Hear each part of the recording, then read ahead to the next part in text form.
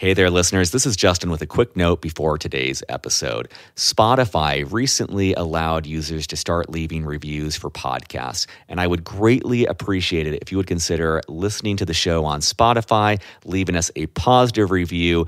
I don't even think you have to write anything in. You just give a star rating and that's it. But if you're willing to do that, I would greatly appreciate it. Thanks and enjoy today's show.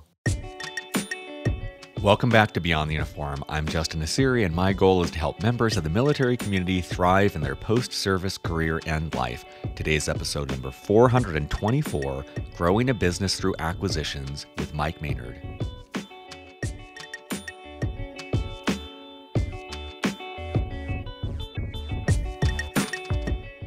That's certainly true. That what happens is when you buy a business when you acquire somebody, you're accelerating everything. And so you're accelerating your presence into a particular market over and above, trying to win clients and case studies and things like that, as you say.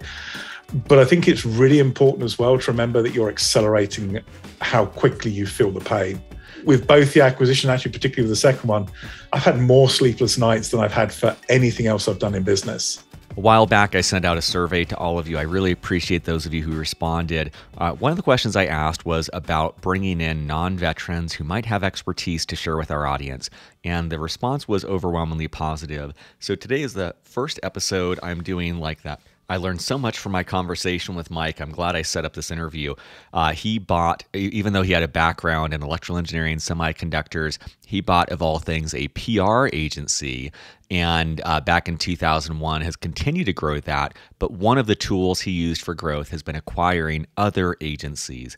So in this, we talk about his own career transition of going from someone on the tech side to someone on the marketing side as an owner and operator, but also the process of acquiring other businesses, what that has looked like. For those of you who have listened to other episodes about search funds or entrepreneurship through acquisitions, there's a lot in common with this. So with that, let's dive into my conversation with Mike.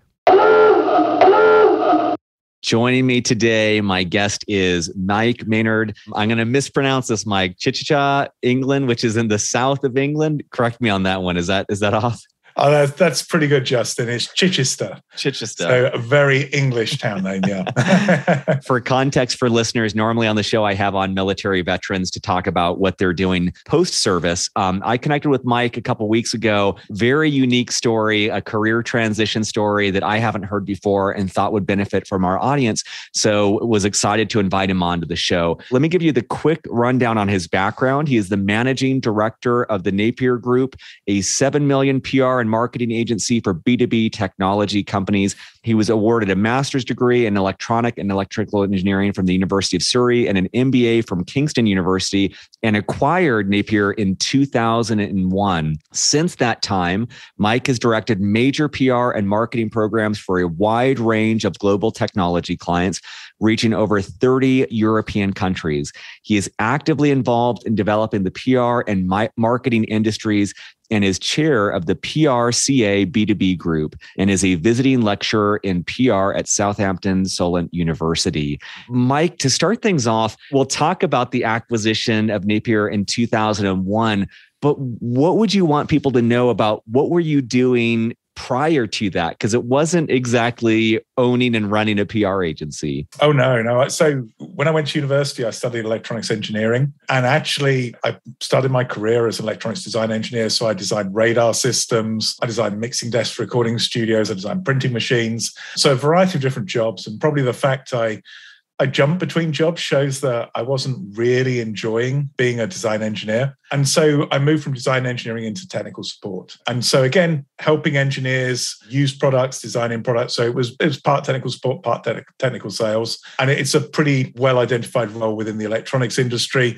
It's kind of different. It's not quite the same you'd see outside of a technology industry. But that's what I was doing. So very, very different. And then I got opportunity to move into marketing and jump to that opportunity without, I think, really thinking about, some of the challenges I might face. It's so crazy because it's such a big shift. And I'm just kind of curious, what gave you the courage to, when I think of electrical engineering, which was my undergrad as well, when I think of semiconductor industry, it feels like so much the opposite of what I think of with marketing, advertising, PR, which to me feels like much more creative, much less structured. What gave you the courage to make such a monumental shift? I think mainly ignorance and enthusiasm were probably the two main things. And to me, it is actually quite important not to overthink these decisions.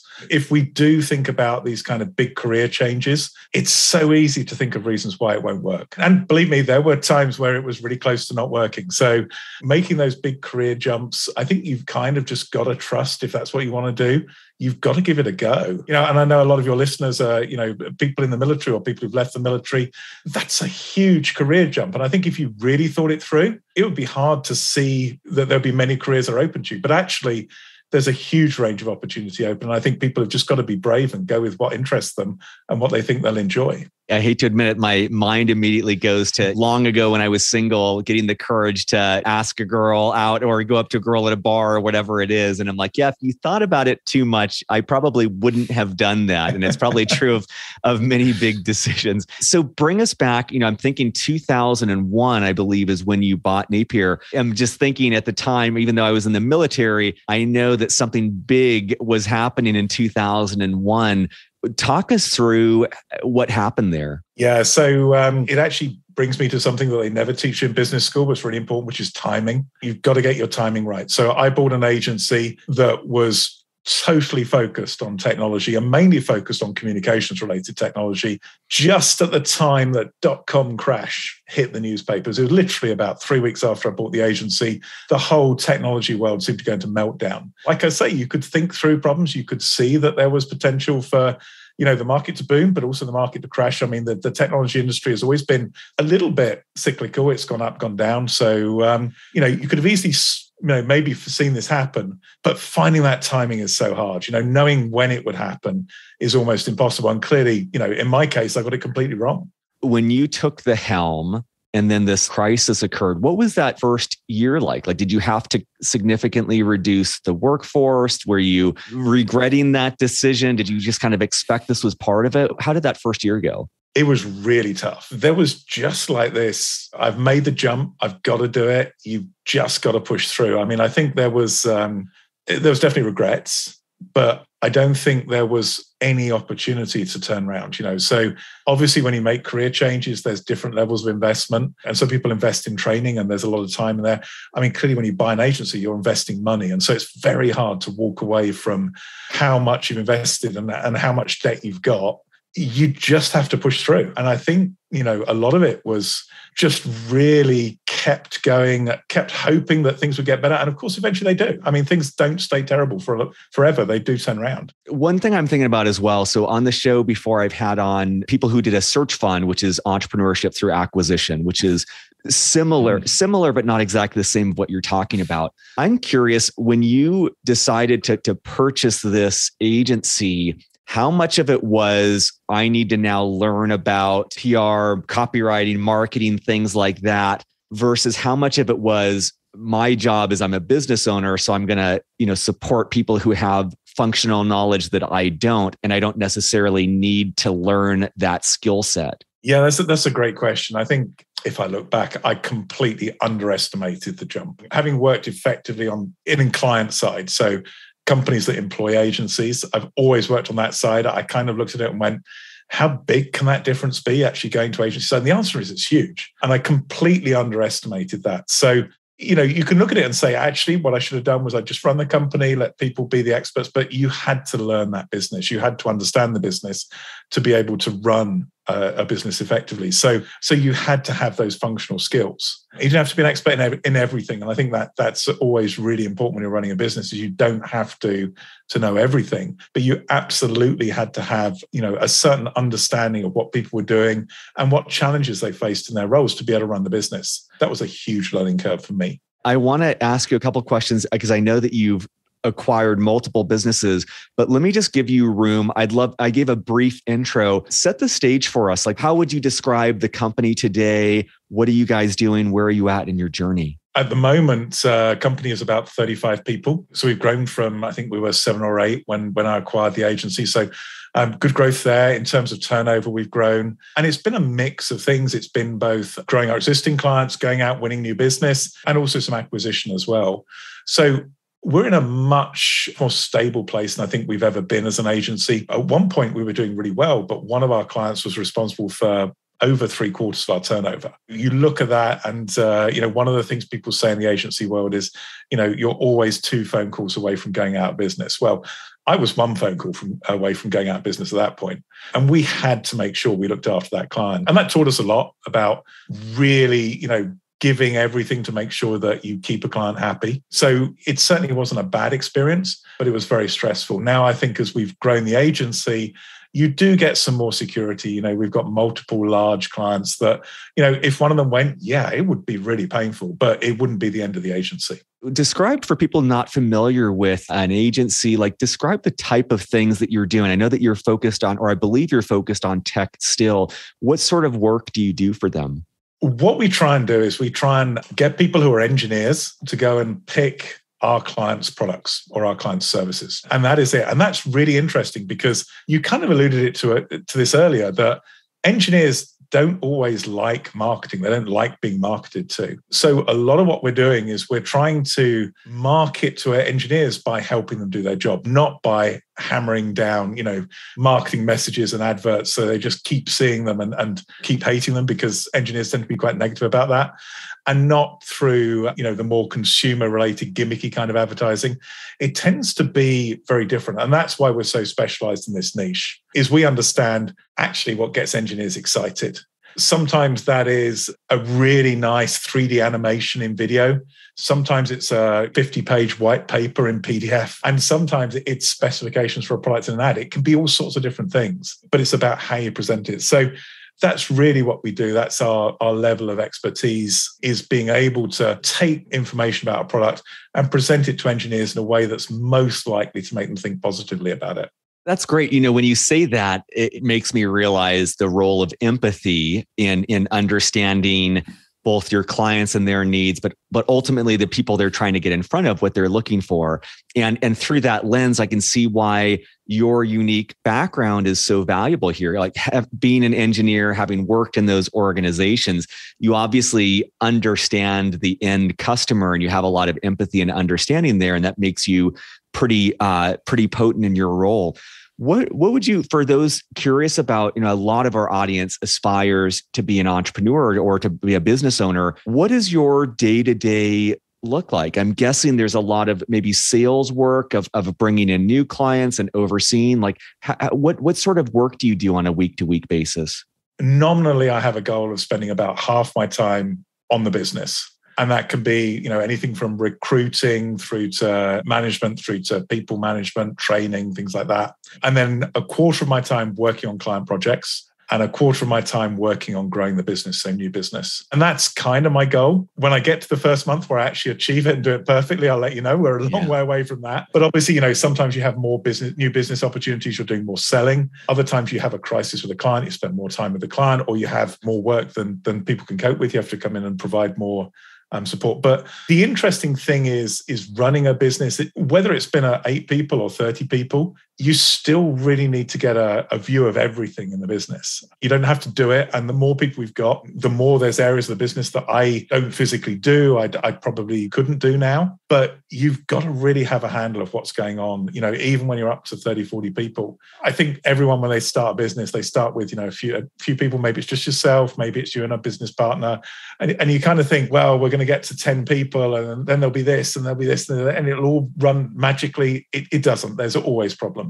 And there's always issues bringing you back. I mean, the great thing is, as we've grown, we've been able to build a management team. And to me, that's probably the most important thing that anyone trying to build an entrepreneurial business has to think about, is not just what they're doing, but how they can build a team around them as the leader. Because those people will then be the experts in their particular areas of the business. I was just writing that down. That's such a great point, man, of just understanding your strengths, weaknesses, and then building that team around you. I wanted to make sure I asked about the acquisitions because I understand you've done a couple of these. And in the back of my mind, just for our audience, I'm thinking, well, maybe part of the goal of the acquisition was to get a book of business to obtain clients. Another might be the employees and the skill sets of bringing them on. Another one might be maybe there was an agency that had a really good presence or brand. I'm curious, like, what if those acquisitions looked like? Any advice for growing a company through acquiring other established companies?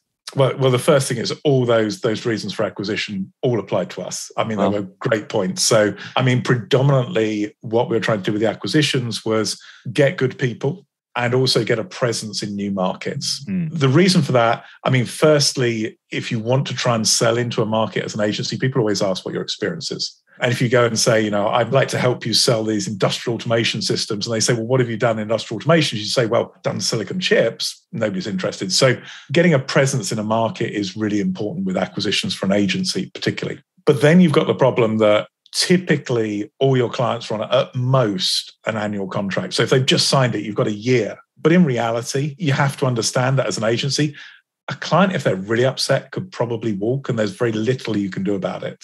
We have had, clients change their mind, and we have held them to contracts. But if there's any kind of element of, us being partly responsible, it's very hard to hold them to a contract. And working with an unhappy client is just a terrible thing to do as an agency. Nobody enjoys it. Nobody wants to work on that client. The client's not happy. The results aren't great.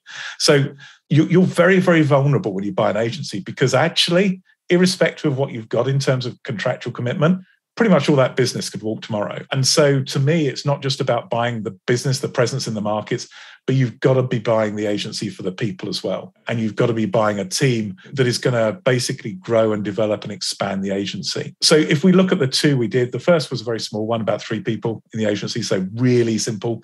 A lot of that was to teach us how to do acquisitions. And we learned we weren't very good at it. So, it took us a couple of years after that to get back into the game, but we learned an awful lot from it. We learned a lot about integrating people, about how we can keep the team we acquire happy, about how we can keep the clients happy. So we learned an awful lot there. And the next one was significantly bigger, but there it was very much about what that agency could bring to us.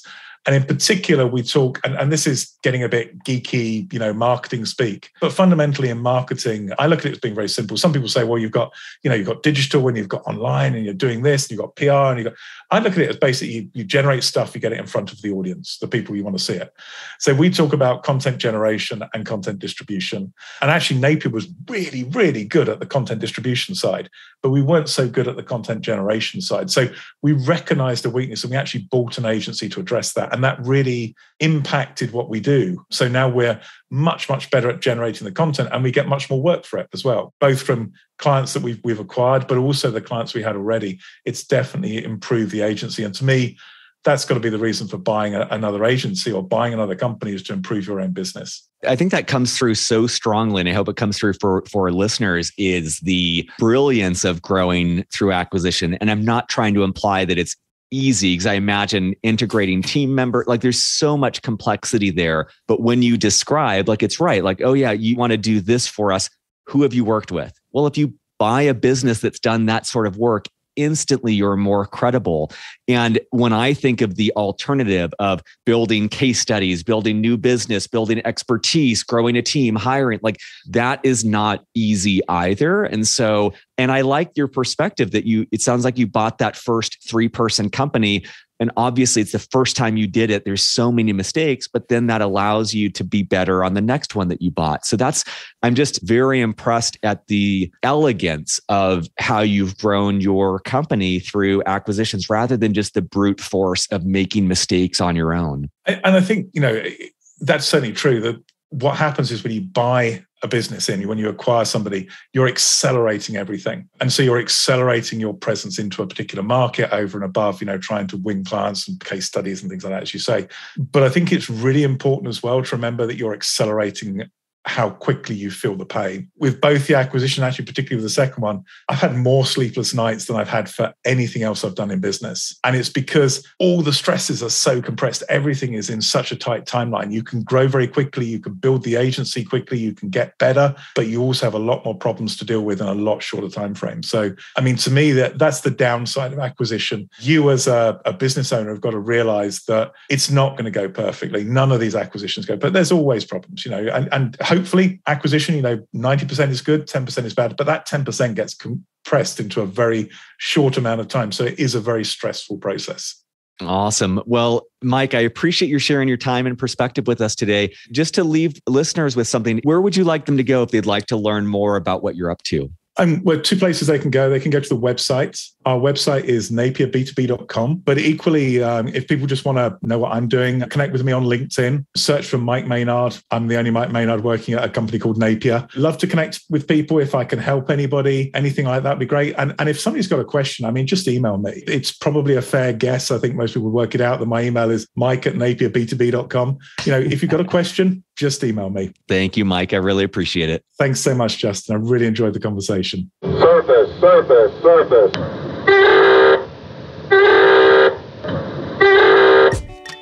Beyond the Uniform is written and produced by me, Justin Asiri, with the help from our Chief of Staff, Steve Bain, our editor, Lex Brown, and our Head of Social Media, Janelle Hanf. We are an all-volunteer organization and would greatly appreciate your help in any of the following ways. First of all, spread the word. Beyond the Uniform has over 380 podcast episodes and 15 on-demand webinars, all offered for free. Help us spread the word on social media, at military bases, or whatever gets this resource in front of the men and women who need it. Positive reviews on iTunes go a long way towards this as well. Second of all, sponsorship. Beyond the Uniform relies on sponsorship to keep us going. There is so much more we'd like to do, but just don't have nearly the resources to do it. If you know of a company that would advertise in any way with Beyond the Uniform, please send them our way. Third of all, donations. If you're in a financial position to donate, you can find more information on the support section of our website. At our website, beyondtheuniform.org, you'll find over 380 episodes categorized by industry, functional role, and more. You'll also find both free and for-purchase resources that take a deeper dive on topics related to career growth. Thank you for your support as we aim to help members of the military and their families thrive in their post-military career and life.